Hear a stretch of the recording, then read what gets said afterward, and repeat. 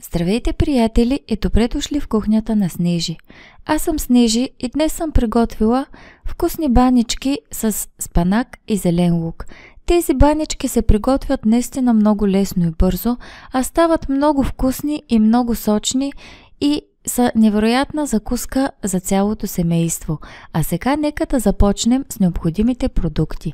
Трябват ни 500 грама кори за баница, една кофичка кисело мляко, около 400 грама спанак, една връзка зелен лук, 250 грама сирене, 30 грама масло, 5 яйца, около 80 мл олио и една чайна лъжичка сода бикарбонат.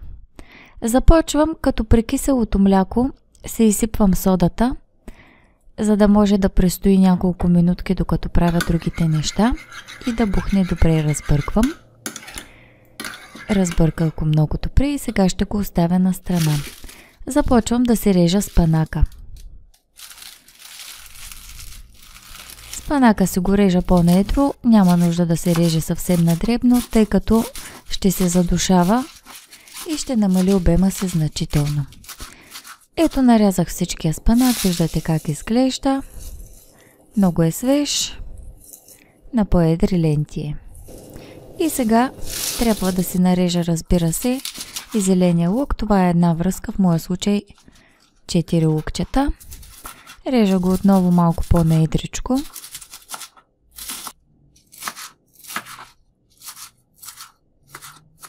Ето и отблизо да видите как изглежда.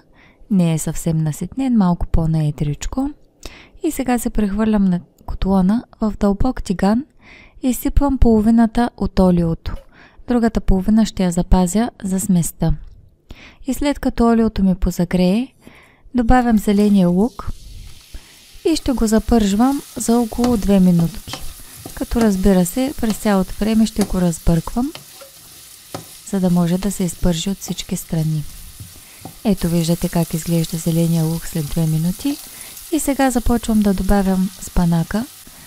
Добавям го на 3 пъти, тъй като няма как да се събере наведнъж в тигана, но още докато го сложа, започвам да го разбърквам и виждате как той започва да намалява обема си. Добавям следващата част от спанака, отново разбърквам добре. Задушава се веднага и това е последното от спанака, което ми остана. Разбърквам още няколко пъти. И ето, спанака е напълно готов задушен. Изключвам котлона и сега ще си направя сместа. Разбивам 5 яйца с бъркалка.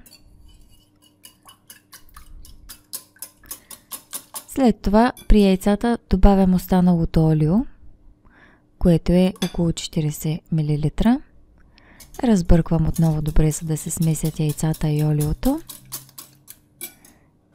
И сега е време да добавя и киселото мляко с содата. Виждате колко добре е шупнало. Добавям го в купата.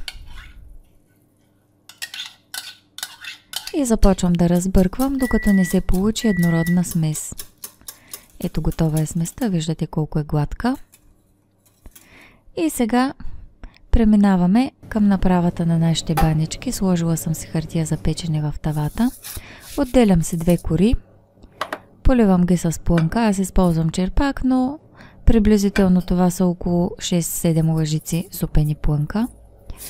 Намазвам хубаво, като от краищата оставям по 1 см, който не е намазан. И си слагам спанак. Аз го слагам с ръце, но ако не искате да го пипате, можете да използвате лъжица. С ръце се разпределя по-добре. След това слагам и сиренцето. И започвам да навивам на руло, като изобщо не го престягам, само го навъртам. След това го правя на охлювче. И нашата първа баничка е напълно готова. Виждате колко добре се получи. И така продължавам, докато направя всички останали банички.